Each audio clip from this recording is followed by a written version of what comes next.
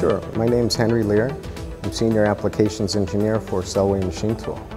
Llere Machine Tool was founded in 1963, and with the leadership of President Bill Selway, we are one of the strongest machine tool dealers on the west coast of the United States.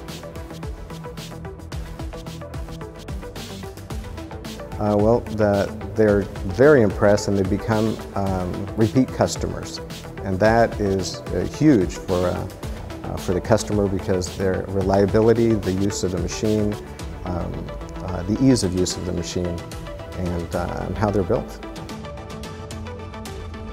Well, one of the strong points is casting, for example. They're super robust, extremely heavy, almost to the point of being overbuilt, but overbuilt on a machine tool is always a good thing.